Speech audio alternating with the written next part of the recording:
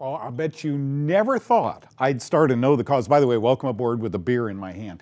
Friends, I'll never forget, the year was probably 1994, 95. I first met Dr. A.V. Costantini with the World Health Organization, and he was talking at this symposium in Canada that in fact gout is a beer drinker's disease. And my dad had this horribly. My dad loved his beer. And it's so fascinating to me to remember back because he had an envelope on his desk because he was talking to all these doctors and me. I was probably the only non-doctor there. And he said, gout is truly a uric acid disease, right? Too much uric acid. And then he picked up that envelope and he said, I have $1,000 in this envelope to any of you doctors who can teach me how uric acid is made by the human body. Okay, but gout really exists. Where does uric acid come from? Let's discuss that and a whole lot more on today's Know the Cause. My name is Doug Kaufmann. For the past 40 years, I've dedicated my life and even my career to finding the root cause of disease. Join me in a team of physicians, pharmacists, and scientists, and soon you too will know the cause.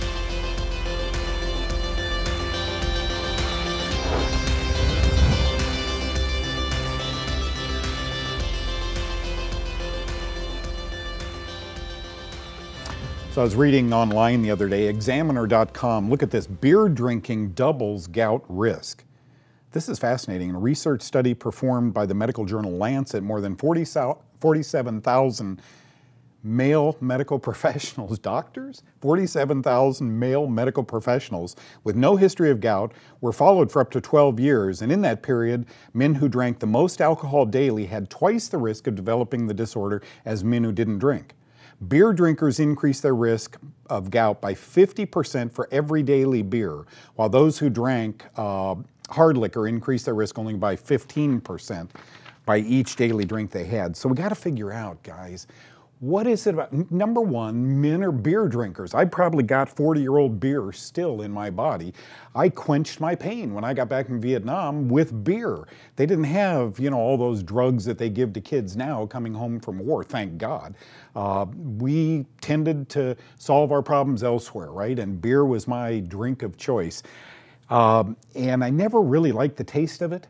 But I got through it. I got through my years of doing that. My dad drank a lot of beer. He'd come home from work and have a couple of beers every night. I can always remember that. And Dad had gout. Dad's gout was so bad, Dad eventually lost his femur bone and his hip bone and his leg to cancer.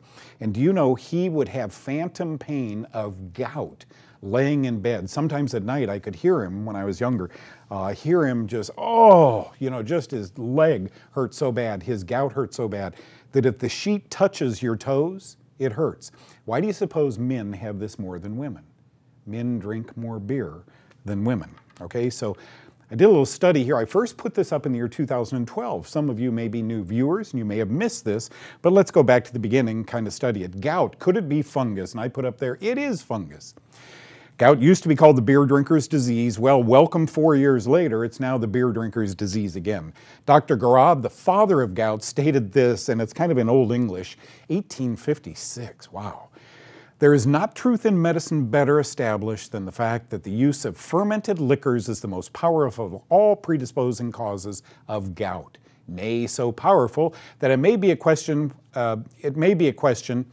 whether gout would ever have been known to mankind had such beverages never been indulged in. Okay, he was saying booze and gout go hand in hand, right? It is published that when the human body breaks down chemicals called purines, amino acids, it produces uric acid. I disagree, but I do agree that too much uric acid in the blood causes gout. Gout is a complex disorder. It's more prevalent among men and afflicts women more commonly after menopause. Duh. Men typically have a higher uric acid level in their blood than women. Let's take a sidebar here. Let's just go on and let me tell you something. When you went in for a SMAC test or a chemistry blood test, one of the chemistries they tested is uric acid, right? Comes out 4.0 or less, okay, no gout, no uric acid crystalline in your bloodstream. And yet Dr. Costantini said we don't make uric acid. Why is it being tested in everyone's blood? Is 0 normal? And over that might be due to fungus? I think so. Okay, let's go to the next slide. So purine foods, again, what do I put up there? What is this show called? Know the cause. Purine foods, think fungus, because look at number 1. Mushrooms are a high purine food. It is possible that even moderate regular beer consumption factors into the risk for developing gout in middle-aged men, possibly reflecting the relatively high purine content of beer, says the American College of Rheumatology a long, long time ago. And look at the bottom, penicillin-induced gout is documented. Okay, what do we do with this? Could it be a fungal disorder? You know my feeling on this, right? You've been with me, some of you, for 15 years. Mushrooms. Gee, mushrooms aren't a vegetable. They're a fungus, and they're high in purines. So we eat a lot of mushrooms, we draw our blood, and we say, wow, no wonder you have gout. You have high fungus in your bloodstream. Beer. Did you know that the mold is called penicillium, and the byproduct, or the mycotoxin, is called penicillin? The mold, or the yeast, is called brewer's yeast. The byproduct is called alcohol. So you got a lot of this fungus in your body. We take blood and say, no wonder you have gout. You have a high uric acid or a high purine level. I don't think so. I think it's a high fungus level, okay? Let's go to this slide, uric acid, think fungus. It isn't known if we humans can make uric acid without purine breakdown. We humans don't make uric acid as a part of our normal physiology. What is known and documented is that fungi, including Fusarium, we talk about this on Know the Cause, cyclosporin, yeast, Saccharomyces cerevisiae, and even penicillium produce uric acid. All drugs used to treat gout are antifungal drugs, further providing the fungal cause of gout, says Dr. Costantini. And he states that fermented beverages cause gout, yet children and animals do get gout when exposed to fungus. What fungus? How about house mold, and how about antibiotics? Okay, that's something to sleep on tonight. Think about that, the fungus link to gout. Stay away from fungal foods. Watch what happens. Don't go away.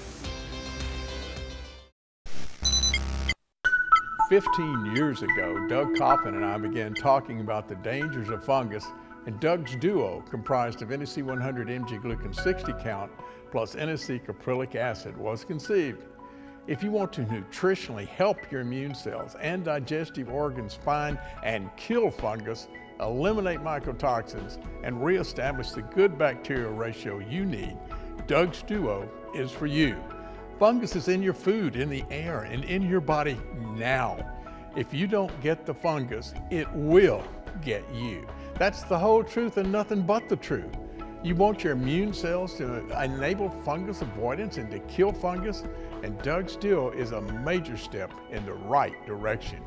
Join the thousands who use Doug's Duo, NSC 100 ammunition glucan 60 count, and NSC caprylic acid, and save big bucks with a giant 50% discount. Okay, I know what you're thinking now. Doug, that's a lot of education, a lot of good stuff. But has anyone ever really benefited from your program when they had gout?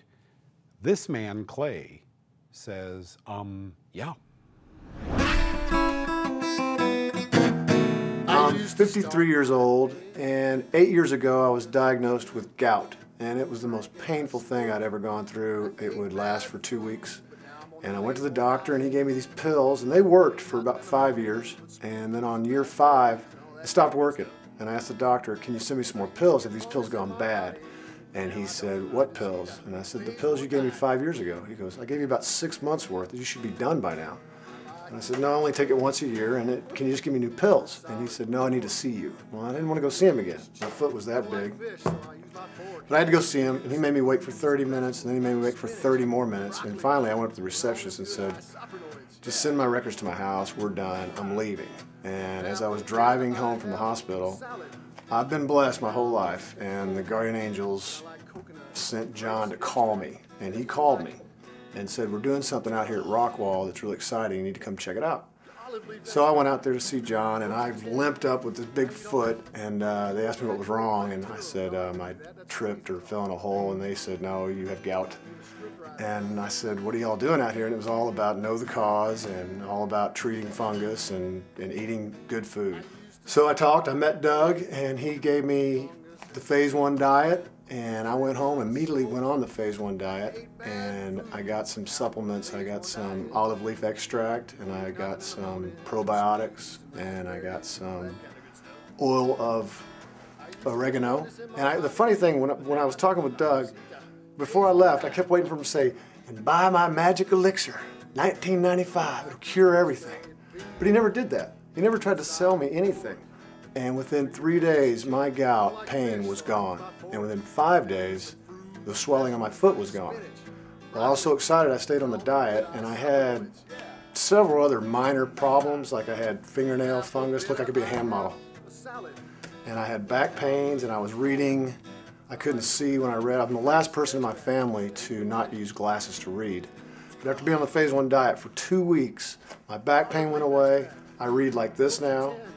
My hands, like I said, they all cleared up, and it has completely changed my life. I played basketball in college, and it caused me to have lower back pains, and I also love to play golf, and I can only play 1 day, and then I have to take 3 days off because of my lower back pain.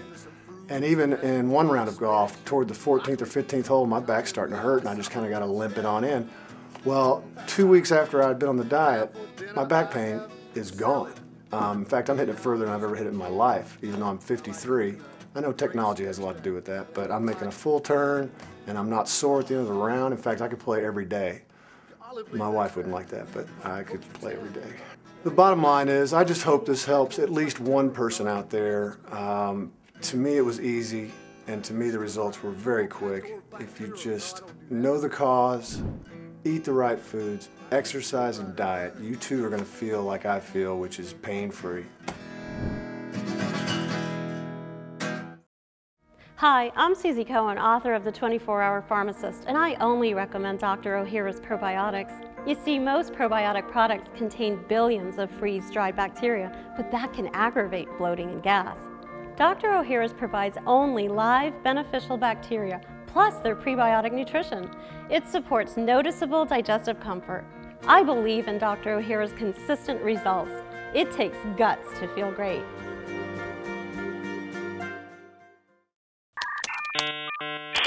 Which of my books fit you? Are you or a loved one suffering with allergies, arthritis, intestinal problems, or depression? In the Fungus Link 1 book, the diet is there, the antifungals are there, and so is the information on those disorders.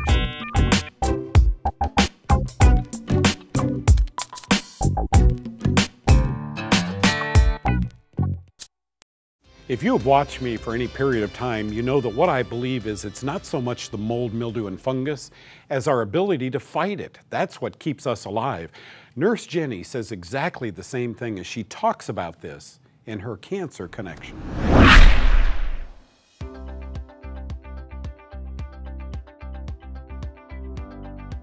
Hi, I'm Jenny Hrbacek with the Cancer Connection.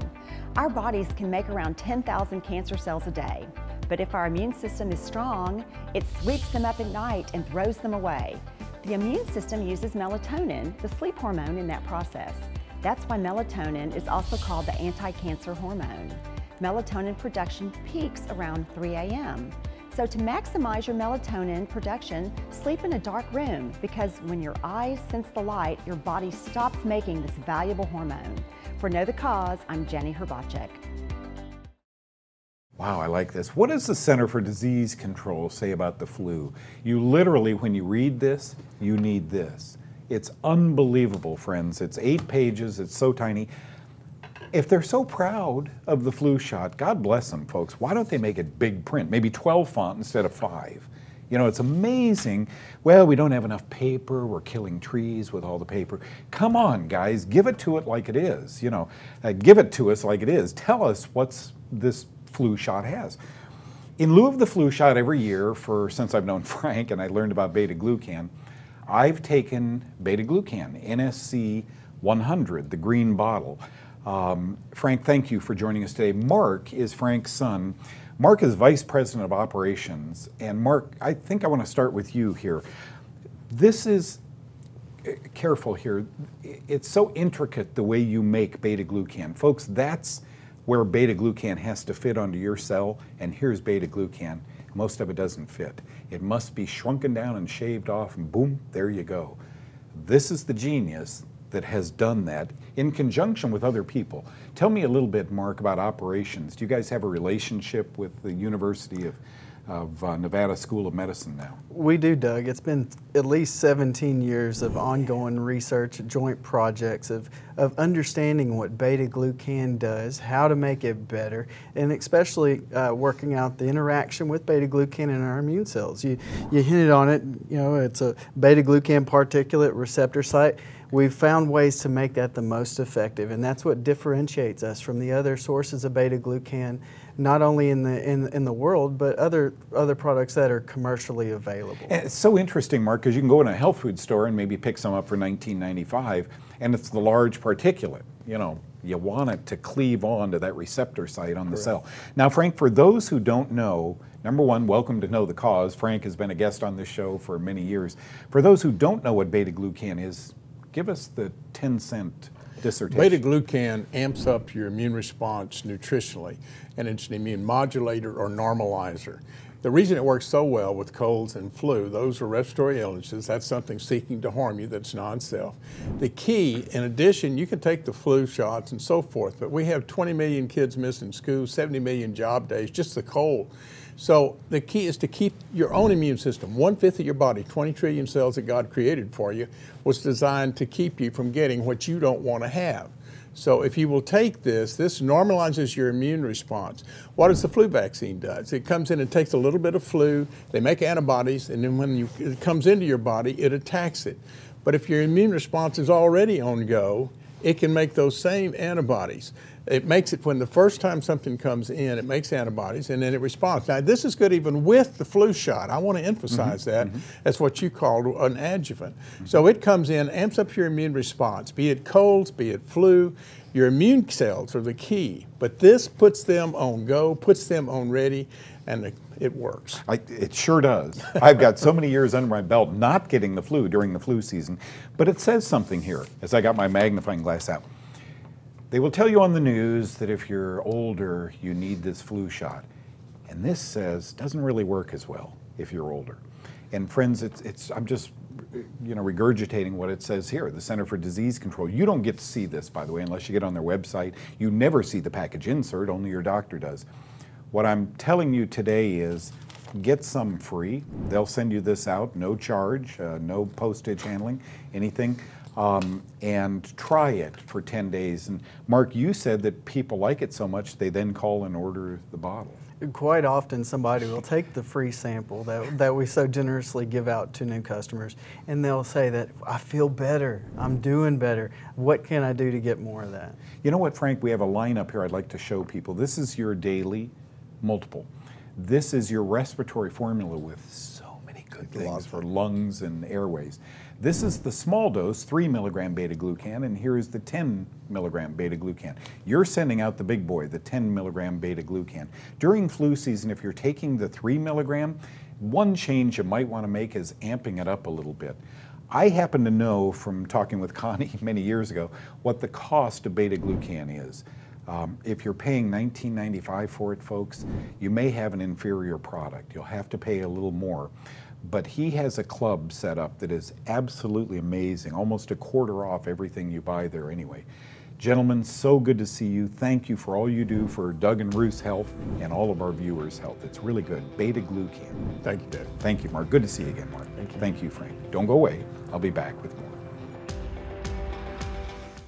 I think for those people who are very active and don't like to take a lot of pills, the two-a-day would be perfect for them. This is a multivitamin formula based on the ideal intake of all these wonderful vitamins and minerals that are going to optimize your health way more than a generic multivitamin will. Take one in the morning, one in the evening, boom, they're done, and it covers, a multitude of different things that will help you stay healthy.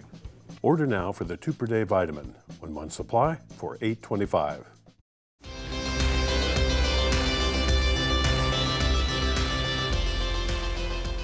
Welcome back, friends, and thank you. Now, in the opening of the show, I expounded a little bit on these molds, mildew, and mycotoxins, and let me just refresh you. Certain fungi, species of fungi, make a byproduct that is poisonous. Since fungi, the study of fungus is called mycotoxicology or mycology, the byproduct is a mycofungus toxin, poison, a fungal poison. And sometimes they wait to spew these poisonous gases or liquids or solids until they're inside our body. So it's kind of devastating because it wants shelter, it wants heat. Fungus loves heat. It wants to be fed. When we have a fungus on board, we tend to crave certain foods, sugars, potatoes, pasta, alcohol, etc. We can't seem to get enough of it, and that's because the fungus becomes the dominant cell in our body. Here's our cell, and here's a fungal cell, and once you have this fungus growing on board, it wants our cells out of the way, and it becomes dominant. Isn't that amazing, the way this works? And so diet, we begin craving what the fungus needs to survive. Well, I worked with a real prominent ear, nose, and throat guy when I got back from Vietnam. I was in Los Angeles. His name was Howard Gottschalk. Those of you who are operating room nurses or technicians or doctors know about the Gottschalk retractors, right? So that was Howard Gottschalk that developed that. Maybe the nasostat. It was a nasal tampon that fit in the nose. You'd fill the bulb of it with water, and it would put pressure on a bleeding artery in the nose and stop it. I mean, it's amazing. Operating rooms still have the nasostat, the Gottschalk nasostat. Brilliant guy. I have had the honor of working with some of the best. But Dr. Gottschalk had this one female patient who kept coming in with ears, you know, it'd bleed in the canal of the ear, and we couldn't figure it out, you know, and what are you doing? What is that? So he cultured it, and it was a fungus growing in her ear. I remember this. This was 1970s, and we could not figure it out. So with these patients, doctors and nurses watching right now, you have to take a very, very careful history. I'll explain that as we go along. Where does this mold grow? We talk about that all the time on Know the Cause, but look at this slide. The three major genera of mycotoxin-producing fungi are Aspergillus, we talk about that, Fusarium, and Penicillium. We don't talk enough about that, but I'll do more segments on that. Each is a sac-forming fungi, right? It can grow a lump in your body. It's called an ascomycete. Now, this is the relevant sentence. The major U.S. crops affected are corn, peanuts, go with me here, go with me, and there's the word cotton. Let me tell you what we learned from his patient. Every morning she washed her hair, and she would take a Q-tip out of the same bag. She bought a bag of 1,000 of them. And apparently, some of that cotton was impregnated with a mycotoxin. Once there's a little scratch there, and she may have put her finger in and scratched, this stuff grows and grows and grows. So antifungal drops were used very successfully in her case. Now, if it just stopped there, I'd say, okay, that's great, because not very often do you have cotton impregnated with this mold. Or do you? Have you ever heard of toxic shock syndrome, the tampon syndrome in young women? Folks, you got to take this into consideration because these young girls have cancer-like symptoms from using a tampon. And some of them, it's a fatal reaction. So I want you to watch this carefully, okay? The three major genera of mycotoxin, that's poison-producing fungi, are Aspergillus, Fusarium, and there's that word, Penicillium. What did we learn in the opening of today's show? Penicillium is the mold. The mycotoxin it makes that's not real safe is called penicillin. Each are a sac-forming fungus, and this is really important, folks, because sac-forming, wait a minute, doesn't cancer grow in a lump? You know where I'm going with this. The major U.S. crops affected, you always hear me say corn, you always hear me say peanut, you never hear me say cotton. And yet, these genes breathe because they're cotton underwear, cotton socks, etc. Cotton's a good fabric, but sometimes, like that lady, their cotton is impregnated with a mold. How else would this impact someone? Watch this, because this is scary.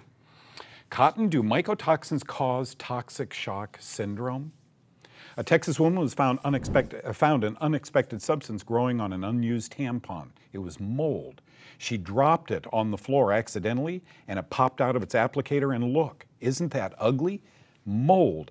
This is in March of 2012, although the offending mold was never publicized. An Egyptian study one time found that 87% of cottonseed is impregnated with Aspergillus fungi, which makes the poison aflatoxin B1.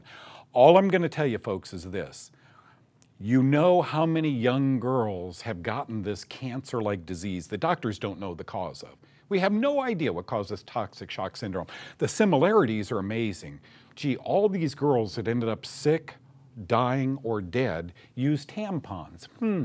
I wonder what it could be in the tampon that induced this disease. It's not okay to put mold inside your body. Okay, and here's a very fortunate young girl who dropped this on the floor, right? Thank you, Jesus. Drops it on the floor. What does she see? Mold.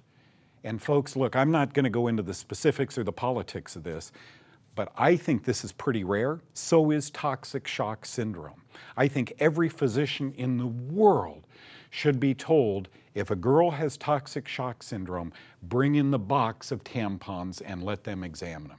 Cotton is a common ingredient in our everyday life. It's one thing to cause a little ouch, a little exudate, a little itching and crusting in the ear. It's a whole other thing to have your 20-year-old daughter die of a disease that may be mold-induced. I hope there are doctors watching. I hope you folks watching call all of your loved ones, all of your daughters and granddaughters, and say, look, just be very careful. I don't know how these things work, but you've got to be able to peek inside there and make sure that mold isn't growing on it. I trust you've learned a lot. Thank you for joining us today. I'll be right back with more of Know the Cause. Barb and Frank Long of Long Life Unlimited are distributors of one of the best home cleaning degreaser products in the country called Orange TKO with Delimonene. Also, they feature many products in the Rafa Remedy line. Try this amazing product on your skin today. They also can serve you with 300 other products, many that are featured on Know the Cause. Ask for the Know the Cause special now by calling the number or logging on to longlifeunlimited.com. Remember, it's God-given, people approved, and doctor recommended. Which of my books fit you? How many people do we know suffering with kidney diseases, skin problems, postpartum depression? All those topics are covered along with the Phase 1, Phase 2 diet and natural and prescriptive antifungals in the book The Fungus Link, Volume 3.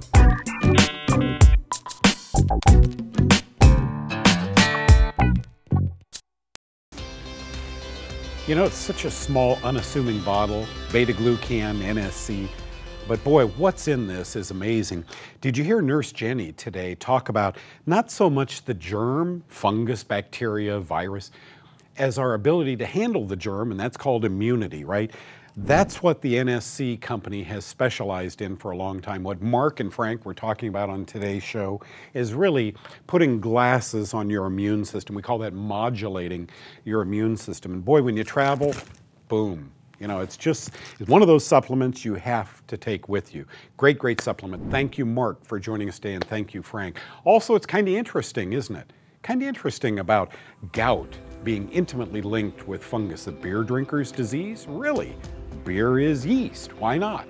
Folks, it doesn't stop there. The road just continues. From cancer to cystic fibrosis to Alzheimer's to asthma, and it goes on